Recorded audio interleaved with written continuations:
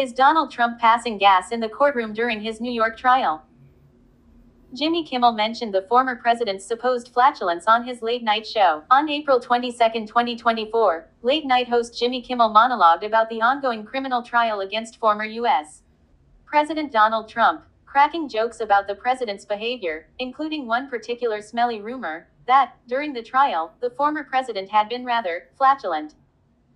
To his credit, Kimmel's monologue left some room for nuance.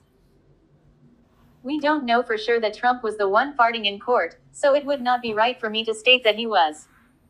So, I cannot in good conscience report that Trump was pumping gas like a Barstow Texaco, but I can report, to borrow a phrase he liked to use when spreading rumors, that many people were saying he was farting in court.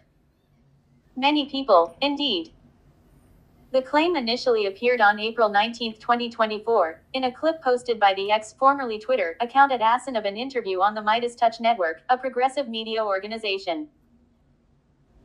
In the clip, the founder of Midas Touch, Ben Meiselas, talked about how he had heard from credible sources that Trump's gas was noxious enough to make his lawyers struggle with the smell. Meiselas did not name his sources, and almost backed off from the claim at the end. Take it for what it's worth. They may be going on background telling me that because it's the Midas Touch and they think that we want to hear that. The claim was backed up by George Conway, who was married to Trump aide Kellyanne Conway until 2023 and has vocally campaigned against the former president. Conway said on his X account he had heard similar rumors. Snopes performed its own investigation into whether this rumor passed the smell test but came up short. Everything we found could be traced back to either Meiselas or Conway, as neither of them shared who their sources were, and no major news outlet had covered the supposed flatulence. There's a long history of making fun of minor presidential gaffes, like a Saturday Night Live take on Gerald Ford, inspired by the time he fell down the stairs of Air Force One.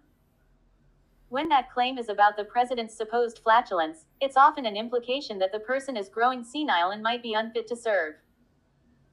But as Snopes summarized in 2022, claims about embarrassing behavior by a president, current or former, are not new, no matter the political positions or the truthfulness of the claim. We've covered them about Trump, Joe Biden and Barack Obama. The View co-host Sunny Hostin jabs Donald Trump for allegedly farting up a storm during trial. I am so shocked that the Republican Party has a nominee who is a former one-term, twice impeached, indicted with 88 criminal charges, and found liable for sexual abuse candidate, the legal expert said on Wednesday's episode of the show, prompting her co-host Alyssa Farah Griffin, who used to work for Trump's communications team, to cut in. He's tied with Joe Biden. It makes no sense, Griffin said, before Hostin continued, saying she's so shocked that that's all the Republican Party had to offer in terms of a presidential candidate for November's election, but that she has hope that Americans won't vote for him given his recent string of legal woes and reported wind-breaking antics. I do think people are paying attention to the fact that he's been fined $9,000 for violating a gag order, that he's just losing it, Hostin said. He's farting up a storm in the courtroom. Everyone's writing about that. He's probably just horrified about that. He's sitting there falling asleep. He's now Sleepy Don. There's no Sleepy Joe anymore. Co-host Joy Behar then quipped that they need to get him some Imodium while he sits in court. Sarah Haynes also went in on Trump, calling him crazy, though she added that coverage of the legal proceedings, showing him sitting still in a professional setting, challenges what people think they know of the ex-president.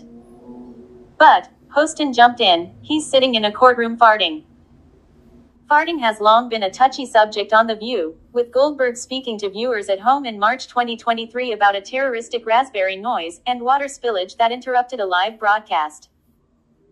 We get blamed for dropping gas, when in fact it's a cup, she said, after Haynes' mug made a distinct sound on the table. As you leave the page, don't forget to hit the like bell and subscribe to the channel if you haven't done so as yet. Thank you.